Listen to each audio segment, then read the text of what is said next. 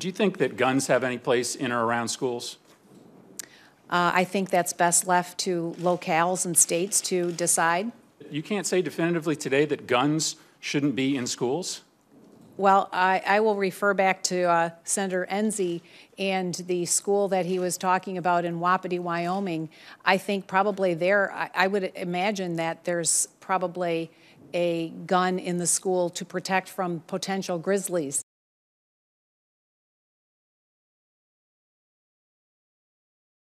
Ellie Krause teaches 3rd grade at Westroads Elementary. Well, it's been about a year since we've had to start having these drills, and results have been mixed. All right, kids, you know the drill.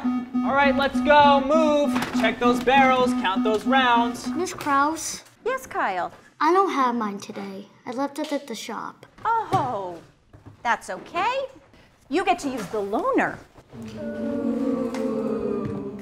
Some of the students can't afford their own, so the school has a few on hand donated to us by our nonprofit program partner, the NRA. The kids don't regard them as cool. Congressman, do you have a minute to talk about this new gun policy? Sure. To my constituents, I want you to know that I know that you love your guns. I love your guns. I love guns. I mean, I'm not lying to you. I've got a bunch of my own. I've got my M80, my .38 Special, my 1099, my W4. You're just listing tax forms now. What was the question? You said you think this policy is unconstitutional. Why? Well, yes, it's simple. You have the richer kids bringing in their parents' guns, specialty rifles and whatnot. But what about the entitlement program kids? What are they getting? They're giving them muskets and guns made in Croatia in the 70s.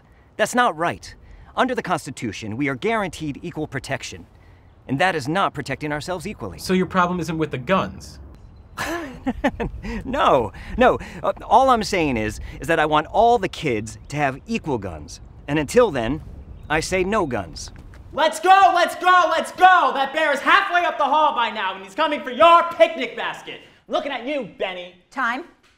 2 minutes and 34 seconds. 2.5 minutes, kids. Come on! You're dead, dead, dead.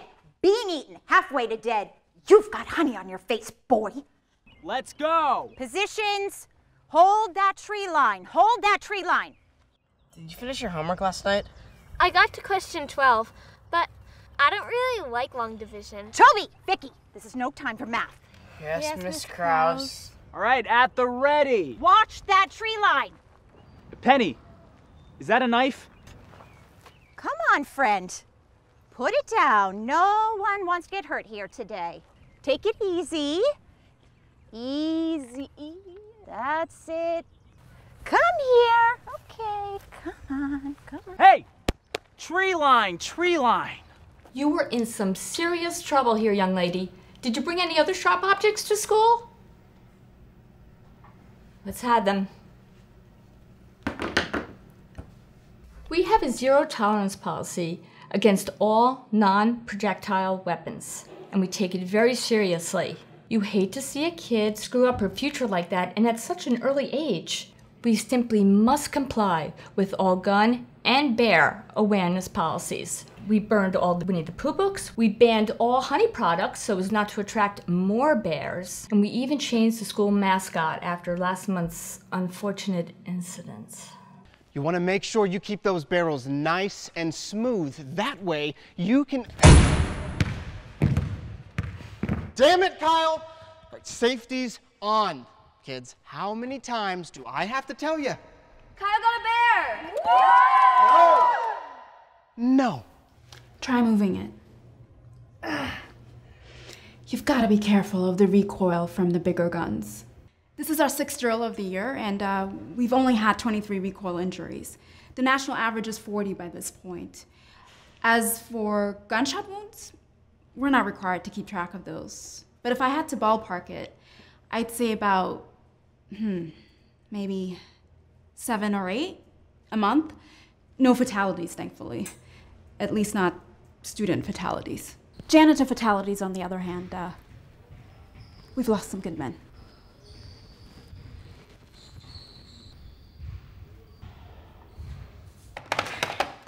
So what are you doing? I'm on ammo duty. Oh, damn it, Kyle. He's not used to that kind of gun, Mr. Miller. Every day we start with the Pledge of Allegiance, followed by thoughts and prayers time, which is just time we set aside to do some extra work. Except we don't. We just kind of reflect on recent events. We run the drills a few times a month. Is it a perfect system? No, but it does have some advantages for everyone. Quiet. Quiet. Quiet. Okay, you sons of bitches, hands on your desks. Touché, kids. Touché. We can't go giving every child a submachine gun just 'cause Susie has an Uzi. That's nanny state politics. So you think Representative Hagel is wrong to say that entitlement kids are at a disadvantage? You want to know what I think of Tom Hagel? I think you should check his campaign contributions. So we did, and what we found might shock you. Congressman, last March you received a donation of $80,000 from the Grizzlies for America PAC, did you not? I don't pay attention to the minutia of the donations. Are you in bed with Big Grizzly? That's absurd. What do you have to say to the allegations that you've been giving stump speeches in Bighorn National Forest? I haven't. He's giving a literal stump speech. These are clearly photoshopped. Are they? Yes. I'm not really sure who pays for what, and I don't really care. What's important is the education and safety of our children. That's why we run these drills. Bears are real. An attack could happen at any moment. We need to be prepared. Damn it, Kyle, safety on! Yep. Safety. If one of these things gets inside this school, it's not going to be a little Goldilocks situation, okay? It's not going to be, the porridge is just right. Guess what? You're the porridge, and you're dessert. So, you listen up, you pay attention, because when one of these gets in here, and trust me, they have, it's not just rumors. This guy thinks it's a rumor. Guess what? First one to go. That's right, yeah, I said it. This isn't games, okay? This isn't gym class, this isn't fun, we're not keeping score. This is life, and this is death. And these are bears, and they are evil, and they are coming for you specifically. Called this morning, said, we saw her little camo gun. Guess what? You're first.